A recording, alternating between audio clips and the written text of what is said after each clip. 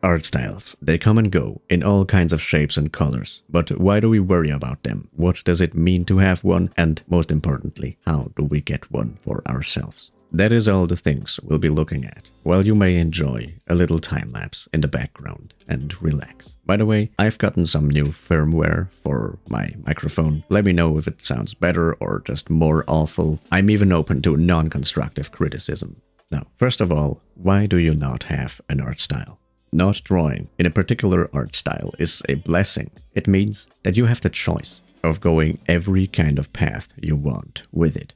Most of the time, having no art style is a symptom that spurs from just not drawing enough. Most likely, you are at the beginning of your art career and you tried to draw in a few different styles you like, but none of them are particularly easy to replicate.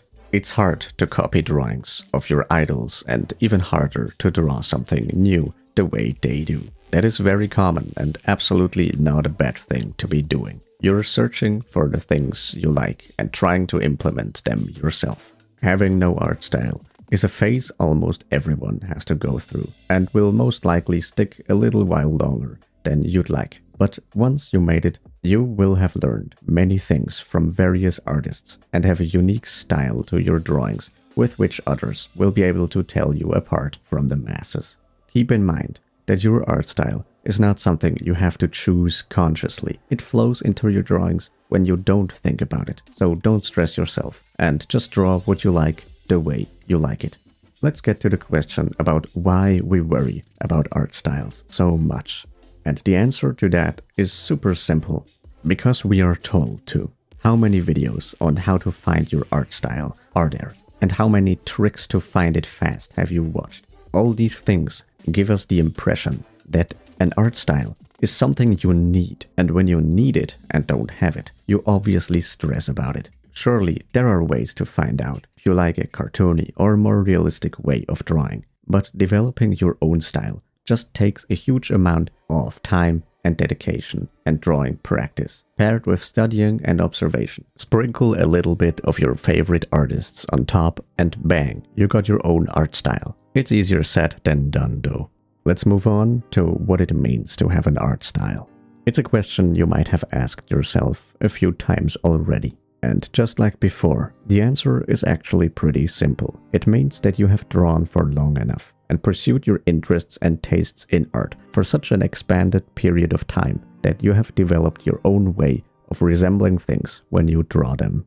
Most of the time, it is a mash of all things you like about other artists. It means that you have made an active effort to draw for so long that you got your unique way of doing things. It's like the way an author writes his books, or the way I speak, or more like the way I can't speak. But these are all things we do enough to develop our own way of doing it. So having your own art style means that you have drawn for long and deserve some congratulations. And now, last but not least, how do I get my own art style? So now we are at the point where everybody was waiting for. How do I get my own art style? Well, an art style is something you can develop fast and slow. And it always changes. Sometimes you develop some stylistic changes in your art overnight, and sometimes it takes years. And what also changes is your art style all the time. It is never the same. It can change depending on your mood, depending where you are, or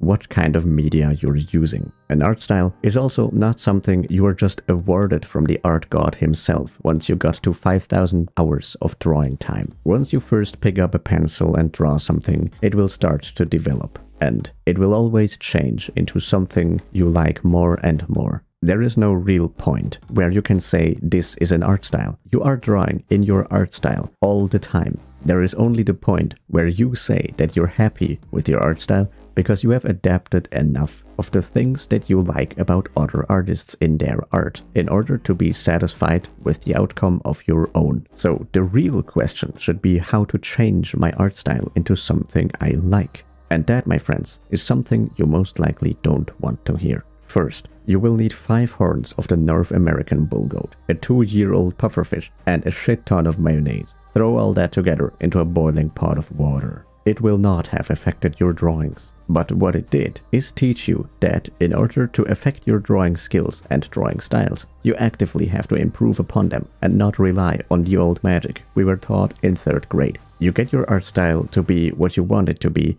with practice, dedication, and knowing what you want. It's that simple. Alright, I'll let the time lapse resume in the background for a few minutes. And with that said, please don't bully the bull goats. I don't care what you do with the manganese. I don't like that stuff anyway. And happy drawing.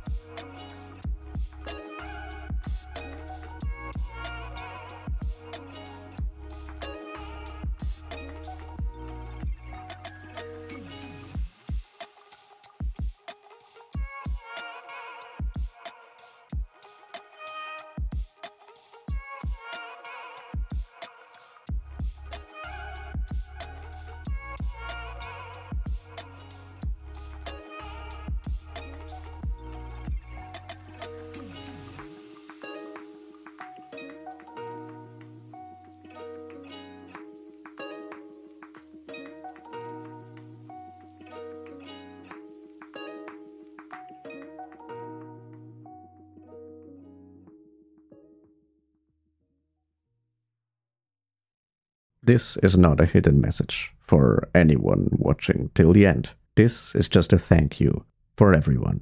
If you see it or not, I thank you all. Goodbye.